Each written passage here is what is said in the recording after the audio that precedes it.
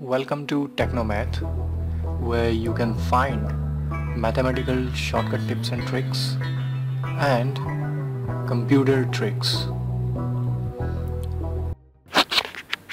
Hi friends, in our previous video we have seen how to encrypt files and folders and make it restricted. If you haven't seen it, you can click on this video. I would recommend you to please watch it first before continuing today's tutorial. Now in this video I will show you how to decrypt and make it possible for a specific user to access these encrypted files, or how can we access these files on another machine.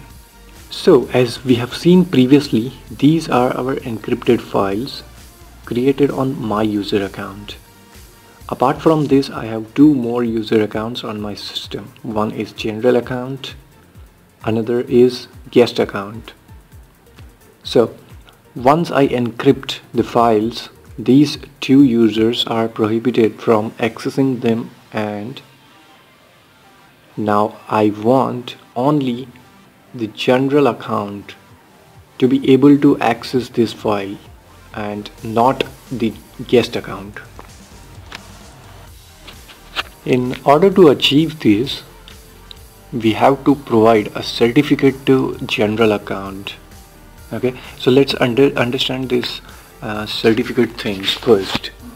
If you right click on the new folder, which is the encrypted folder, and click on properties, select advanced tab, you'll see the details section is enabled. Go to the details section and you will be able to see under the users who can access this file there is my user account, under which I have created this folder, these files, and made it encrypted. And you'll see there's a certificate issued for this. Okay, so what I will do is I will export this certificate. I will give the certificate to general account and ask him to install this certificate on his user account. In this way, general account will be able to access this folder and the files available in this folder. So how do we export this certificate? First of all, cancel all the window. So in order to export the certificate, go to the run command and type mmc. It will open the Microsoft Management Console. Go to the file option, click on add remove snap-in. Here from the left hand side, select certificate, click on add and select create a certificate for my user account. Because I have encrypted those files, so I need to create a certificate for my user account, and I will give this certificate to general account in order to make it possible for him to access the files. Click on finish, click on OK, and from here go to the personal folder, go to the certificate folder. You will see there is a certificate issued for my user account, and this is the encryption method I use to encrypt my folders and files. Okay, so now right click on it, select all tasks, click on export. So generally by exporting this certificate is simply means that I'm just taking a backup of the certificate. Now how this is useful in some other way? Consider you are upgrading your operating system to the higher version. In that case you will need this certificate to access your encrypted files even for your user account. Okay, so click on next, select yes, export the private key, click on next, click on next, select the password and provide the password to the certificate.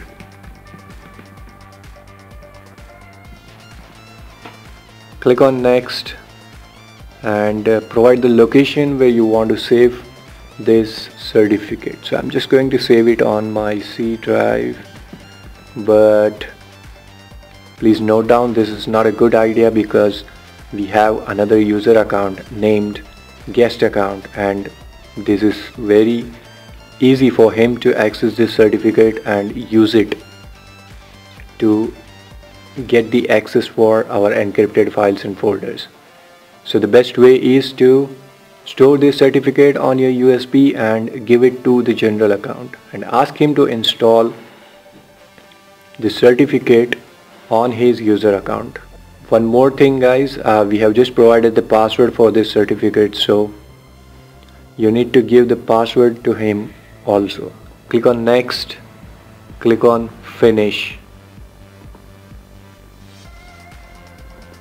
Now if you go to the C drive, there's this certificate we have just created right now. Okay, so ask the general account to install this certificate, and I'm going to show you how to do this. So it is very easy. I'm just going to log off from this user account, from my user account, and I'm just going to log in from general account.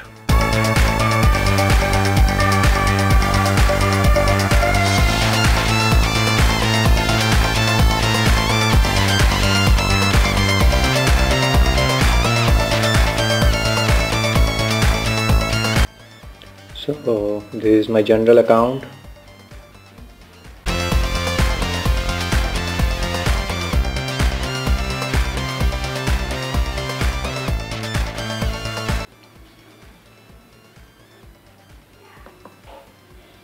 So now as I logged into general account, I'm going to the C drive and let's see if still these files and folders are accessible or not. If you click on the confidential data, it will throw me an error, access is denied, because we have not yet installed the certificate provided by me. Okay, so remember we have saved our certificate on the C drive. Just double click on the certificate, select for current user. Current user means the general account user. Click on next. The file name is this one. Click on next. The password, remember guys, we have provided the password while creating the certificate from my account, right? So I need to give this password to the general account. Let's assume I have given the password to general account and he is entering the password. Click on next and select this option, automatically select the certificate store based on the type of certificate. Click on next. That's all, completing the certificate import wizard, and click on finish. That's it, the import was successful. So now when we have successfully imported the certificate for this user, I'm just going into this folder and trying to access this file. See, the file is now accessible, which previously was throwing an error of access denied. So in this way you can encrypt your files and folders and make it protected and secure. You can also provide access to the specific users. I hope you liked the video. Keep sharing it and provide your valuable comment in the below comment box. Do not forget to subscribe to the channel to get the future updates. Thank you.